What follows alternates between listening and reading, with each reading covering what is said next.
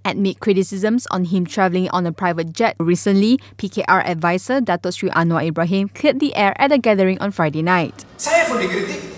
Oh, dia kata belum apa-apa naik jet. Tak ada salah. Tak salah. Orang tanya. Tapi bagi peluang kita jawab. Baik. Pertama, naik jet ke Johor.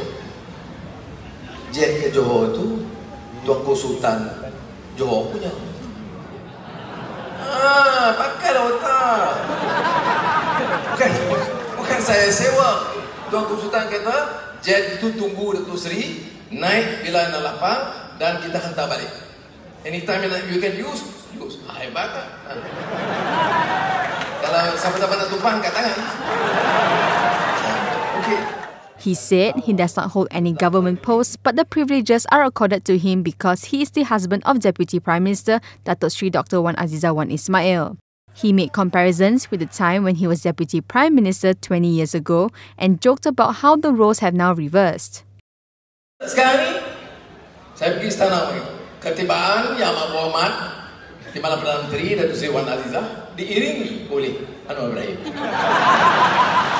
Alamak.